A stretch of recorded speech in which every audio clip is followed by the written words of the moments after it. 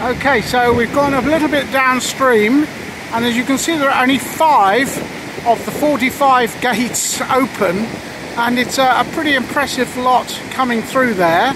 But if we look down here, you'll see I'm on a viewing platform, and it's quite a long way down.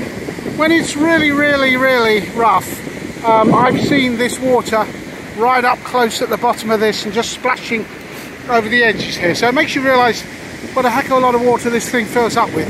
And then we go downstream and you can just see a little bit of the famous Chaudière steel bridge that's got that orange construction by it.